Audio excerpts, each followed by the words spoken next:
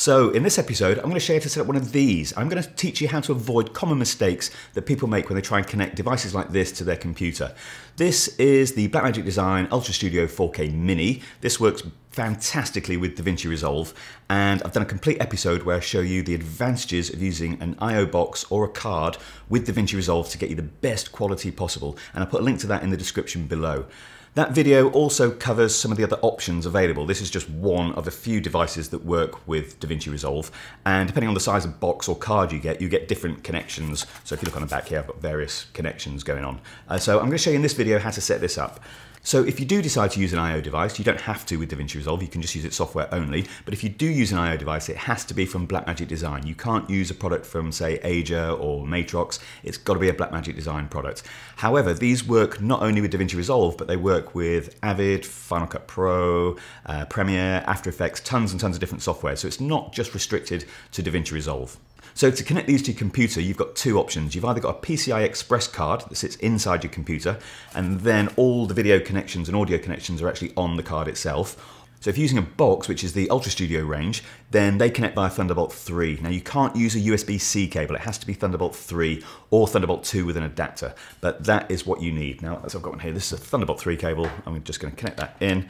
That goes that end, and that end goes to your computer, and that's it. The box is connected. Obviously, you need to power it up.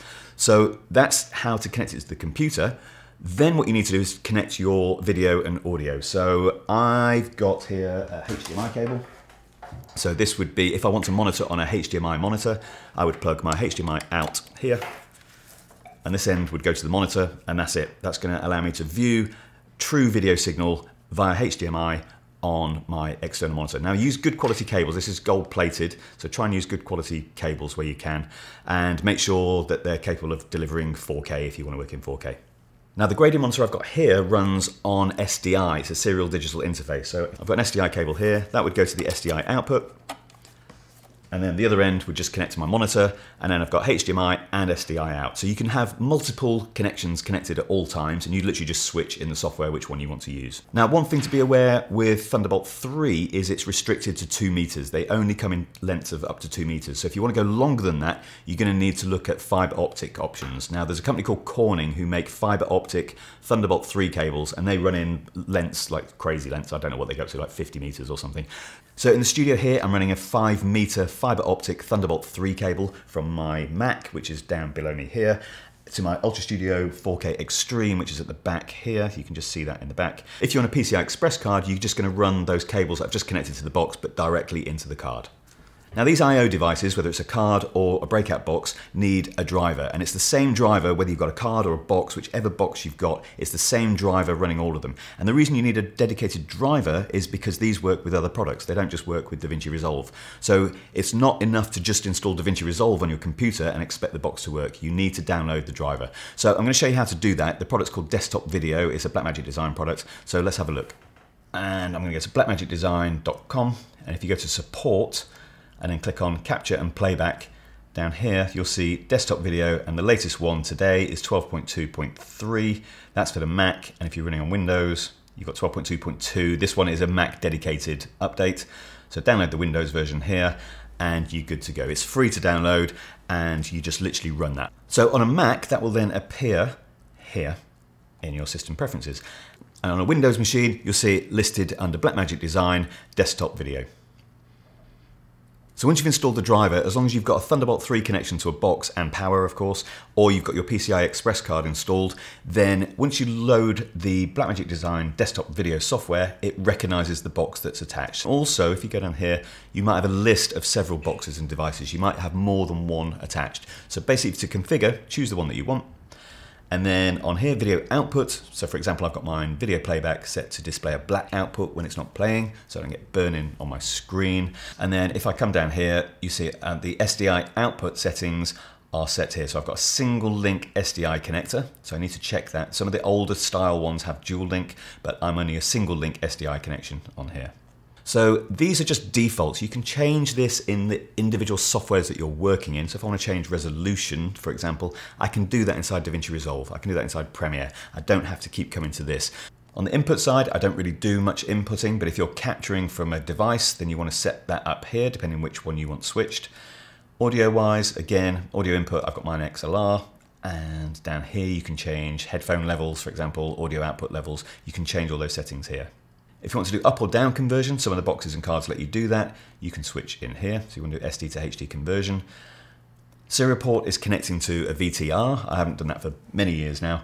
And About will give you the software version. Now I'm on a slightly older driver, and the reason for that is I've not upgraded my Mac OS to Monterey yet for several reasons. So I'm on 12.1, which is the last version that worked on Catalina. And that's it on the desktop video side, but just be aware you need to install that software. That is the driver for your box. So the only other thing to check now is your user settings and your project settings inside DaVinci Resolve. So if I press Command and comma, that will bring up my user preferences, and in the software, you can do that up here and go to preferences. So what you need to do is look at your system settings and your video and audio I/O, and you'll see there that my monitoring device, this is the output of that box, is the Ultra Studio 4K Extreme 3. And again, you can choose, if you've got multiple devices in there, you can choose from here. Capture device is set to none because I'm not capturing anything, but I could set that to the Ultra Studio. You've got audio monitoring delay here, so if you've got a slight delay in your audio and video, you can adjust that just here. And the audio I/O again is coming from desktop video. That's the I/O engine, that's the software. I want the desktop video to control my audio. So let's have a look at the DaVinci Resolve project settings, see what we need to change in there. So up here, we've got our timeline resolution. This is in the master settings. So timeline resolution is the resolution of my timeline. It's the resolution that I'm working at. But because I've got an I/O box, I can actually monitor in a different resolution. And I want to monitor in HD. This monitor I've got here is not capable of doing Ultra HD. So I'm going to monitor that at 1080p 25. I've got a single link configuration. I'm monitoring that at 10-bit full video bit depth. What I need to do now is go to my image scaling. If I click on image scaling, currently it's set to match timeline settings, but I'm going to override that. And I'm going to say, don't match the timeline settings. I want to monitor in HD. And if I press save on that now, my monitor is now monitoring in HD, but my timeline is playing in Ultra HD. Now, one tip is you can actually set your timeline settings to regular HD while you're working, and if you want to output in Ultra HD, you can just switch that at the end, and then everything rescales. Any windows and shapes you've done get mapped pixel perfect. But basically I can monitor perfectly in HD all the time. My timeline is running in 4K. Obviously, I might want my timeline in 4K if I'm doing things like detailed noise reduction or particular fine tuning where I want the timeline processed in Ultra HD. Now, if you're working in HDR, there's a couple of other settings that you need to look at. First of all, you need to make sure if you're using HDMI that you're working in 2.0 or above and that your cable is compatible with that. And you can check that if you go to the Blackmagic Design website, go to the product page, click on the tech spec, choose the product that you're working with, so our case the Ultra Studio 4K Extreme 3, click on the tech specs, and down here at HDMI configuration, you'll see that it supports deep color and HDR. All right, so it needs to say that to give the correct metadata and signals down that HDMI cable to work in true HDR. So some of the older products are not actually compatible to that level. And then you also need to check this checkbox. If I go to my master settings, and down here, you need to say enable HDR metadata over HDMI. So take a look at this video here if you want to see the advantages of using an I/O box over just using the software itself. Look after yourselves, and I'll see you in the next episode.